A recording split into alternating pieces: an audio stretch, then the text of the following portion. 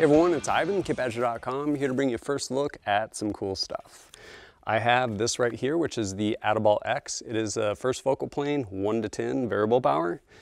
Of course, I need a mount for it because it is a 35mm tube. I have a Bobro throw lever mount. And then also, I got these new irons that are kind of special. They are made by Ultradyne and kind of looks like a rear aperture and a smaller rear aperture, but gonna put in some time with them real quick. We'll go ahead and start with these Ultradyne irons.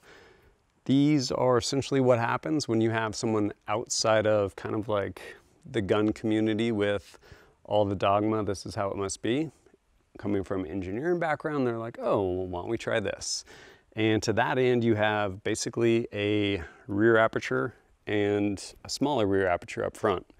So again, rather than like splitting your focal plane, moving back and forth, and then like, okay, focus on front sight, you actually focus on your target. So you line up your target in the middle of this aperture, which you line up in the middle of this aperture, and you break your shots. And it sounds pretty crazy. When I was first explaining it, I was like, I don't know about this, but gave it an honest go. First, of course, had to go ahead and mount these guys. Busted out the fix-it sticks, make sure these guys are torqued to spec, about 15 inch-pounds. And after that, proceeded to get this guy zeroed at 50 yards. Per zeroing instructions, you want to zero at 50 yards, get it about 0.4 inches below your point of impact, so that when we move back, right here, we can adjust this to up to 3, 4, 5, etc. And that is actually yardage. So basically end up zeroing this for 200 yards, and then you can actually adjust it like your old school A2 iron sights for different yardages. So after I had this thing zeroed, went ahead at roughly at 50, also stretched it out over at 200 yards. As long as I was doing my part, it was pretty easy to hit my reduced silhouette out there at 200 yards. I will say with this, if you're trying to shoot on like paper, you need a really distinct like point of aim. So if you have something with a lot of contrast that you can actually see through here, much better. Hard shooting paper, I didn't have a really refined target, but pretty easy to get them on that reduced silhouette.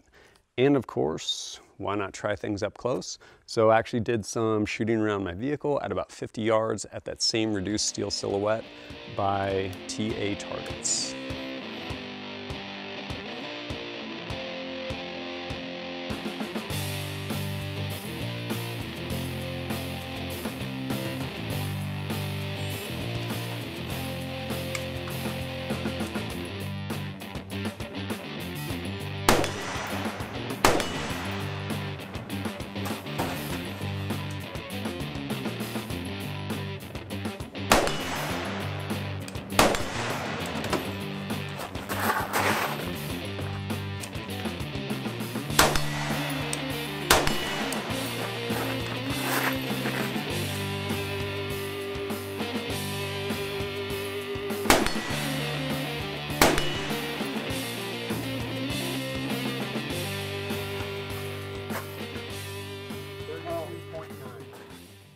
These things I think are pretty cool. I'm going to play with them more and bringing my thoughts as I get more time with them, but so far I'm enjoying them.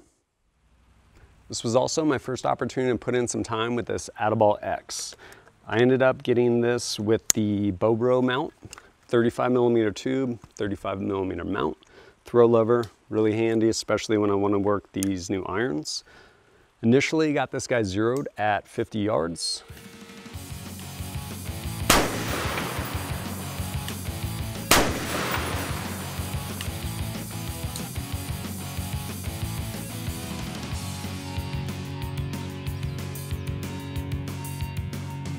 Right 1 mil and down 1/2 mil.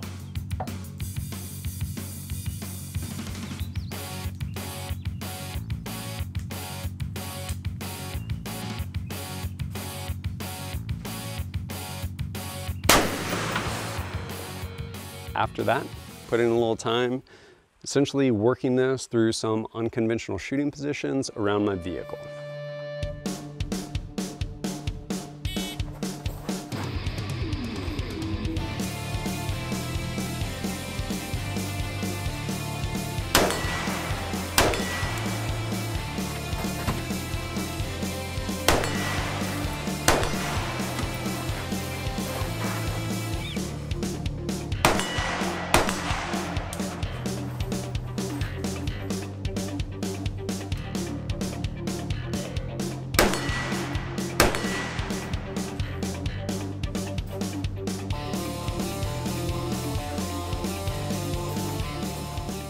This did a good job for me there, being able to use the illumination and give myself a little bit of magnification, make it quicker to basically pick up those shots, even shooting support side. And then came back here to 200 yards. Really nice being able to crank this up to 10 power, being able to spot your impacts. Ended up with a fist size group on paper with this running some 55 grain training ammo from Full Metal Jacket from Minuteman Munitions. Plenty pleased with it. I think with some like precision ammo and this platform and this optic can obviously take it out further. I think this will probably be better suited on a different host, maybe kind of a pseudo precision 16-inch gas gun. So we'll see if I end up moving it over onto something else. As I eventually put in more time with this Atibal X, as well as these Ultradyne Sights, I will get back to you with a full review. But so far, enjoying them and looking forward to spending more time out on the range with them. If you appreciate my content and want to support it, I would greatly appreciate it. Whether it's just liking and sharing videos, going over to kitbadger.com, picking up stickers, maybe patches, picking up shirts over on Teespring, or of course, supporting my content through Patreon. But as always, thanks for joining us at kitbadger.com. Look forward to seeing you next time.